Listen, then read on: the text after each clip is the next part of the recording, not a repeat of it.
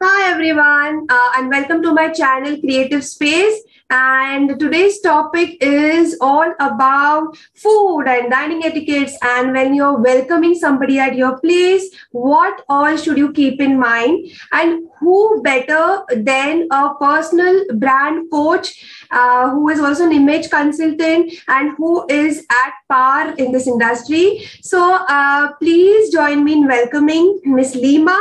Leema, thank you so much for doing this for my channel, and please introduce yourself.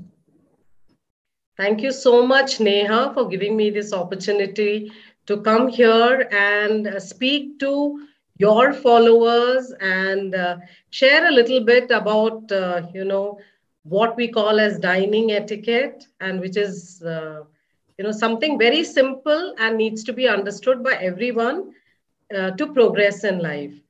To tell you something about myself, my name is Leema, and Leema means five in the language Malay, and it's also the capital of country Peru, and therefore these are things that I look forward to going to Malay or going to Malaysia or to Peru. And my organization is called Dotting I, and this is from a phrase called, crossing the T's and dotting the I's. So that means you're trying to complete something. When we cross the T or we dot the I, we are completing. And I'm a specialist in behavioral skills, body language, personal branding, and leadership tools. And I conduct group coaching as well as one-on-one consulting. So this is a little bit about myself. How nice. Such unique information you have given. So thank you for that. Yeah. So without any further ado, Leema, can we start with the questions? Definitely, definitely. Okay. So my first question would be, what are the top 3 to 5 mistakes or concerns or some things that people miss out? Okay. See, dining is an experience which has to please all the senses, right? When we look at food, we look at how presentable the food is, right? We look at the ambience that the food is presented in. We look at the people around us, whether they have pleasing personalities. We then, smell the food when it is brought to the table. Yeah. We sometimes hear the crackling also of the food when, it is a sizzler. You hear the sizzle and then you're anticipating that something tasty is going to come there.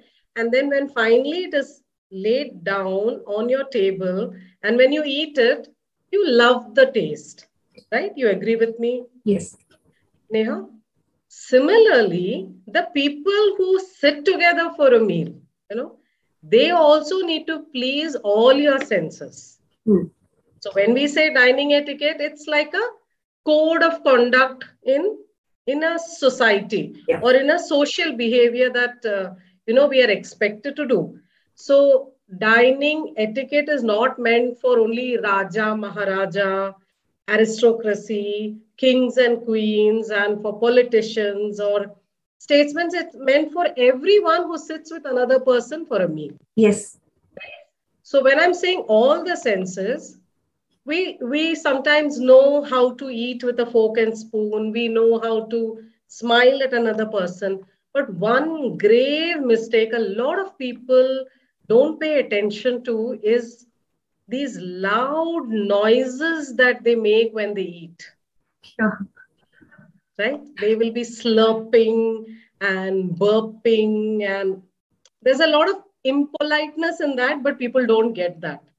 Right? They feel that it's okay. People will tolerate all the noises. But actually, there are many people who feel a little awkward when they hear the, crunchiness of the food coming out so loudly. Yes. Right? So, one big mistake, which people can correct. And we are never told in most households not to make noises. Yeah. We are told to eat slowly, but we are never told that, can you chew a little gently? the food is not getting over. So as a guest or even as a host or a hostess, it's very important to pay attention to what kind of noises one is making. Second scenario is, you're invited to a buffet, right? Shadi. And you're invited and you stand in line, right? And people stand in a line, and then you've taken your salads and you've taken your papad or something that came in the beginning. And then you go to the mains and you're waiting in line. A lot of people start eating in the line itself. Yeah. Yes. They're talking to their friends, and then they think that it's okay to eat the papad or it's okay to eat, the salad. Actually, good dining etiquette says that you fill your plate and then you go and sit in a table or stand wherever you are supposed to stand and, then eat, right? So one is before you begin the meal, one is during the meal. And another very important thing is a lot of women, when they eat and they finish the meal, and nowadays you do get, something to clean your hands. You have lemon given to you. You don't have to go to the wash basin. That doesn't mean that you start grooming yourself on the table itself. Once you've finished your meal, don't start applying your lipstick, taking out your phone and looking at, yourself, because grooming has to be done in private. So if you feel your lipstick has worn off, you need to get up, excuse yourself, go to a washroom and, apply your. Now, the second question now comes to is we will go to the uses of the cutlery. So understanding of the use of cutlery, especially while at the dining table, there are so many different types of cutleries that you get at a proper fine dining restaurants. So if you can give certain examples of few uses. Okay. So fine dining is a different game by itself. So if you have been invited as a guest to a fine dining restaurant or for a fine dining meal, that means that there are going to be people who are very important in that meal, right? It's not a casual gathering of friends. So when you go in for a fine dining meal and you're talking about the cutlery, that what we need to remember some basic rules, because fine dining rules can go up to, 200 pages. Yeah. Basic rules, your knives and your spoons are always placed on the right side, right? The spoon is placed on the right side. Your knife is also placed on the right side. So that means you have a plate in the center, which is your main plate. Your knife and your spoon are on the right side of the place setting. So that's called a place setting. In fine dining, it is also possible that your name is reserved and put there in a name tag. So you don't go to a dining table and switch places with a friend. There is a reason why a certain order is followed in fine dining. Now, suppose you have reached much before the host or the hostess, you are supposed to wait at the reception. You're not supposed to go in and just occupy any chair. Probably you're not aware what is reserved for you, and nor should you stand at the reception and think, anxiously why the host or the hostess is not there. Generally, they will come on time. And if you have reached much early, you can't place an order just because you have reached on time. So with respect to cutlery, like I said, knives and spoons go to the right and your forks will go always to the left. Right? So why generally all dining place settings are meant for right-handed people. Unfortunately, we don't have a setting, focused on the left-handed person. So even a left-handed person throughout the world is taught to eat with the right hand. They can do a lot of stuff with their left hand, but eating is always with the right hand. And especially in India, we don't encourage people to eat with the left hand. And throughout the world also, there is a bias or, everything is skewed towards the right-handed person. That is why. So right hand generally is the hand of strength. That is why we keep a knife, because a knife can help you cut. And the left hand is considered the hand of dexterity, means flexible hand. So if your hand is flexible, then you can pick and choose and eat, and you cut with your right hand. That is why you have the knife and the spoons on the right hand and the fork on the left hand. Now, order of, all this cutlery is arranged in such a way that you always start from the outside. You go in and you see a plate and you're very scared which cutlery to use at which course. Yeah. So just remember the term outside in. So that means if you're getting a salad, right, and you have another fork kept on your left, you have two forks on your left. That means the outermost fork is meant for your salad. And your outermost spoon probably is a soup spoon. So remember the rule, outside in. So three things that you can remember is that your spoons and your knives on the right, your forks on the left, and then you follow the rule of outside in. Okay. Good to go? Yeah, good. And now the next question would be, if top 3 to 5 tips to keep in mind while hosting someone for lunch or dinner, like example, arranging the table, as you said. So anything that you would like to share on this? So arranging the table. So when we invite someone, it's not necessarily a fine dining meal, right? But it is still, it can be an informal or a formal meal, right? Formal is when there is an occasion and then you have invited people of importance. And informal is when there is a gathering of friends. So generally what happens when we invite somebody very important, we try to get the best dinner set out. Yes. Right? And what's the meaning of that? That everything matches everything.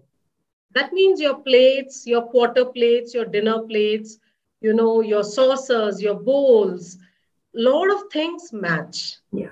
So if you are a home host, a hostess, hosting something at home, and there are very important people, that means if there are 10 people, see to it that most of them get matching plates and matching, cutlery. Yeah. With respect to, Indian dining, what happens a lot of time, the host serves. Yes. The hostess serves if it is a, informal gathering. But if you're trying to make it a formal dinner or a formal meal, see to it that you sit along with the guests, that you hire someone to, serve food for you, probably someone who's qualified to do that, instead of sitting, because that is a very formal way of saying that, okay, we have a gathering, which is very close to a fine dining gathering. The host and the hostess, both of them sit down along with the guest. So keep that in mind. And generally, if you have a table which holds probably 10 people or 4 people or 6 people, the host and the hostess sit at both the ends of the table. They don't sit next to each other, right? And generally, the most important person to the host or the hostess sits on their right. So you keep a chair and you allow them to sit. So when you're, partying, you're creating a party scene or a meal scene at home, there are many things that you can borrow from a fine dining, meal or a restaurant, especially with respect to lighting. You can have warmer lights because it will give a warmer feeling. Most of the time, the tube lights or the white lights are used by fast food joints so that the energy is very high. But when you call people home, you want them to have a mellow time. You want them to have good energy, but you don't want them to just gobble up the food and leave. Yeah. So you want to make it a, slow affair. And so my next question now would be on the food items. So which food item should be consumed by hand or fork or spoon or chopsticks? Or, people get confused sometimes what to use when. So if you can give few tips on that. Yeah. So what we serve in India typically is, a lot of rice items, right? And we serve a lot of items which we prefer food which is not dry. The accompaniments are dry, but the main courses generally has something which is wetter, right? Like a gravy or like a soup or like dal or stuff like that. Your hands get coated with food. So those kind of food one should have with a fork and a spoon. So, you can use a spoon to have rice, and you can have a fork, or you can have something to push the rice to the spoon. Don't use your hands to push the rice, because then again, the hands become full of whatever food that you're eating. The dry food, like, roti or breads, we can break with our hands. So when you're breaking roti, see to it that you take one piece at a time, or bread also one piece at a time. Generally, there is a plate given to you at the side of your main plate where you can keep your roti, break a piece, or break the bread a piece, and then dip it in whatever you feel, is going along with your food. So the only foods that you should touch is which will not leave its mark on your hands. So roti will not, you can always, wipe it. A papad will not, piece of bread will not. You don't have to attempt to eat a papad with a fork and knife, or you don't have to attempt to eat even a bread with a fork and knife. You can always break it into bite-sized pieces. So your hands are also cleaner. Salads are generally eaten with a fork because you have leaves there. And they also give you a salad knife. A salad knife is not like our kitchen knife. It won't be that sharp. It won't cause you any kind of harm. But, you can still cut a lettuce leaf, or, some kind of potato wedges or something, and, use your fork and eat. Pasta is generally eaten again with a fork. What you have to do is you can take a fork, twirl it, and keep a spoon against it to twirl it and put it in your mouth. And generally, those are all small portions that should be eaten when you're in a social gathering. You can't eat the whole bowl, at once in one go. Yes, most of the people eat mouthful and they chew, that is again very disturbing. Now, the next question would be how to hold the beverage glasses, or something that would like to share. Okay. Now, beverages. Okay. In fine dining, you can have various glasses, right? So you can have a champagne flute. Flute means it'll be longer, right? And champagne flutes are generally longer also because champagne is a bubbly liquid and it can spill out. So something long is given so that the bubbles settle.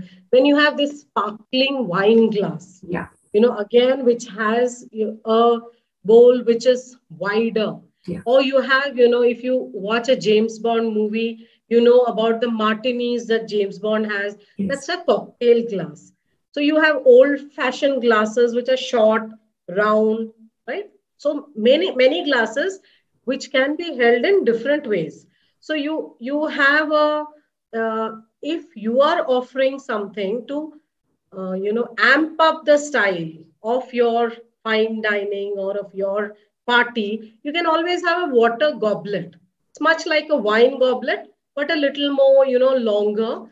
And generally, water doesn't, change its temperature very fast because, it'll maintain, if you're giving it in room temperature, it'll still be. What happens with wine is generally it is preserved or kept in 19 degrees. But when you bring it out, it becomes warmer, right?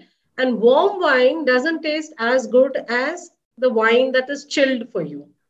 So to avoid the wine growing warmer, you are supposed to hold the stem of the glass, not the rim of the glass, the stem of the glass. And the moment you hold the stem of the glass, it makes you look elegant, and you're also helping the wine retain its cool factor, so that it tastes much better. Now, if it's a beer mug that you're getting, of course, you can hold the handle. Yeah. So one thing is, a lot of times, when people are offered some wine and you want to say no to it, don't turn your glass upside down saying, no, no, no, I don't want it.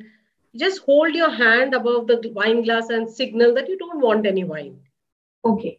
I would also like to ask on teas and coffees. Sometimes, you want to have coffee or tea after the meal. People do have that. Sometimes Yeah. people just keep the tags, the tea bags inside. Yeah. They leave it there. Or while having coffee, which hand to use? If you can just shed some light on teas and coffees. Yeah. So tea and coffee generally, when it is served with, a sachet, don't leave the sachet hanging in your teacup, right? So what you do is you will have a stirrer spoon, right? So use the stirrer spoon to just roll your, sachet. Don't press it, because we are so used to extracting everything out of the tea bag that, what you get there, that is enough. And then you leave it at the side of the, saucer that you have. And then leave the saucer on the table. When you lift, you don't have to lift it with the saucer. Unless there is no table, then what you can do is keep the saucer on your lap and then have your tea. Don't walk around with the saucer in your hand. You need to keep it somewhere. Just hold the, tea cup. With respect to coffee also, after you stir, generally in fine dining, there is something called a slop bowl. That means whatever is left, you can leave it in that bowl. Your stirring, equipment, or, your sachet, you can leave it in the slop bowl. It is like a waste bowl that is kept there. So find out if there is a slop bowl, leave everything there. Then you have just your tea and coffee mug or cup and the saucer that you can use. Okay. Okay. I think one more question I would like to ask about the napkins you said for the fine dining. So now somebody who is hosting a dinner at home or during buffet, we have paper napkins or tissue papers that you place on the dining area. I mean, in a napkin holder, or when people are in a buffet system, they give napkins under the plate. So how Yeah. are people supposed to use those? Yeah. So understand, when someone is inviting us, for a meal, or even in a buffet area, there are tables that are very cleanly kept, right? So if you follow even normal hygiene rules, after you use a tissue, you don't display it to another eater. So if you follow that, because we are talking about a good code of conduct so that people feel comfortable. Why is etiquette put in place? So that people have good relationship with each other. Now, after a meal, if people feel uncomfortable sitting in the same space as you because you have made the area, very, very I see. unhygienic or unsocial, no one would want to sit in that same space given a choice. So if you're using a napkin, generally now, you can use a napkin even to wipe your plate. If you feel that you need to wipe your plate, before you even put food in it, and you can keep it under your plate, hold it under your plate and carry it with you.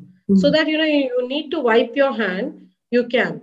But if this is a business meal, see to it that you don't use your right hand to eat anything, because you may have to shake somebody's hand, right? If it's a business meal, if your right hand is full of food stains and someone very important comes up. So Neha, who's your, idol in terms of a celebrity?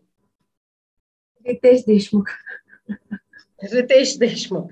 So you are called to a party. Okay, Ritesh Deshmukh walks in and the host introduces you to Ritesh Deshmukh, and you have already eaten the butter paneer, and the roti. What happens to you that you can't, greet Ritesh Deshmukh? Yeah, it's You can't. embarrassing. It's embarrassing and miss of opportunity. Embarrassing, and it's a lost opportunity. Yeah. Right? So therefore, that is why it is important that even in a buffet, even in places where you can manage to get a fork and spoon, please use that to have your food so that this hand is free to greet people, right? Or you're in a cocktail kind of situation, mocktail kind of situation, hold your drink in your left hand so that you can, shake hands with Ritesh Deshmukh with your right hand. Yeah. So always make use of this. So keep your napkin handy. And also nowadays they do display a extra set of, paper napkins so that you can pick a couple of them so that, you can wipe your hand if need be of small food items. Yeah. Not the heavy ones. You may not be able to do it unless you use water. Use that to wipe your hand. Don't throw the paper napkins all over the table like some decoration. Keep it, underneath your table. And as far as possible, go and dispose it off where the dry waste is, so that you are still leaving the place clean. Yeah. Okay, thank you so much. And now my last question, I think we have covered a lot. So my last question would be, apart from this, that I must have missed something and you would like to address the viewers. Yeah. So, very common thing that we get, Neha, in any restaurant, whether it's fine dining and sometimes in homes also. Okay. One of the common things that we get is a napkin, and people, wipe their entire face with the napkin sometimes. If it is, very warm and they're perspiring, or, don't use a napkin the way it is supposed to be used, right? So how do you use a napkin given to you? Remember that, the napkin is meant to dab the corner of your mouth in case there is something at the corner of your mouth, right? Just the corner of your mouth. The moment you get the napkin, sometimes it's like a swan and all, it is made and kept there for you. It looks very pretty. Sometimes it is kept on the left side of your plate. You pick it up. If you're in a hostess kind of situation, you can only open the napkin if your host or hostess has opened it. Generally, the hostess. You don't open it before they open it, right? So you wait for them to open it. If you're in an equal kind of situation, you can open your napkin, place it on your lap, right? Don't place it on your collar like a bib, right? And don't use it and tie it around your neck. There is only one situation where you can tie a napkin round your neck is when you're eating crab. They give it to you because it is a very messy food. Mm-hmm. So you have a hammer, you have a lot of stuff to eat crab. But otherwise, you'll not get anything messy. So keep your napkin on your lap. See to it that when you want to take it, just fold a little bit. Use these two fingers. Can you see these two fingers? And dab. So the index finger and the middle finger and dab. So it should not be like a drama, Sometimes people and like this. Don't do that. Fine dining or etiquette is not like some आपको drama नहीं करना है. You have to do it very naturally. Yeah. So if you see someone doing it, don't take that kind of pose. That is not required. Don't be over exquisite about it. Don't do that also, but don't scrub your face also with a napkin, right? You want to leave the napkin looking clean, but with, it will be washed, but it should not be that, the person who's washing is wondering who actually used the napkin. So don't do that. And once you have finished using it, place it loosely next to your plate. Okay. You can loosely fold it. You don't have to make the swan that you got, or the flower that you got, nor do you have to bundle it like, don't leave it wadded up, like thrown to one place. Don't do that. Don't use it to blow your nose in corona and, during this pandemic, to cough into it. Don't do that. Carry your own stuff to, cough into it. And suppose you want to leave the table and there's something urgent that has come up. In fine dining, you need to keep your phones on silent, not answer calls where you're telling people, हाँ, मैं खाना खा रहा हूँ, मैं खाना खा रहा हूँ. That means that person is not important who knows that you're actually sitting somewhere very important. right? So unless somebody very important calls you, never pick your call. So if you're going to leave the table, please say, excuse me, place your napkin on your chair, not on the table, because when you place it on the table, the wait staff feels you're finished. If you want to go in the middle of a meal to the washroom, just say, excuse me, in the same way. Leave it on the chair. Don't tell people I'm going to the washroom. Don't tell them what you're planning to do. Right? So those are no-nos for any kind of fine dining scenario. And then you come back and then you use your napkin. Right? So they know that you're still coming back. So this is very important that people know what to do with a napkin, because it is one of the most common implements given to people. Don't talk with food in your mouth. Chew your food, let it go, to a certain place. Wait until you've swallowed the food in your mouth before you talk, because you can spit it on someone else, So that's going to defeat the purpose of calling it fine dining. So something that is very important, take a little bit, chew it, then talk. And you don't have to talk so much that you don't give anyone a chance to talk. Allow people, everyone to talk. Yeah. Want to ask me anything else? I'm open to that. Yeah, I think I have asked the most common questions that I could find around, and you have answered it so wonderfully, so many takeaways, and it's just the basic. I mean, I know you are at a very high level and you have a lot of study and expertise into this topic. So to all my viewers, this vlog is just to create an awareness. If you people have any more questions or you have come across anything that you would like to ask, please leave in the comment section below. There is a lot to learn. She is also a coach, a personal coach, a group coach, as she mentioned earlier. You can directly approach her or through me. And definitely I'll leave the details in the description below. Please share this to as many people as possible and subscribe. And thank you, Leema, so much. Thank you. Thank you, Neha. It was a pleasure speaking to you and informing your viewers what to do when they're called in as a guest. Definitely, all this will help them become more popular, I guess. Yes, definitely. You set a standard. When you follow these things, you definitely set a standard. You stand out in your group. So yeah, it's very important. And a lot to learn also for others. Why not? Yes. Yeah. So thank you. And I would be sketching Leema as a thank you gesture from my end. So thanks, Leema, and do share with everybody possible. Thank you. Thank you. Thank you so much, Neha. Yes. Have a great week ahead and a weekend ahead. Thank you. Wish you the same. Thank you. Yeah.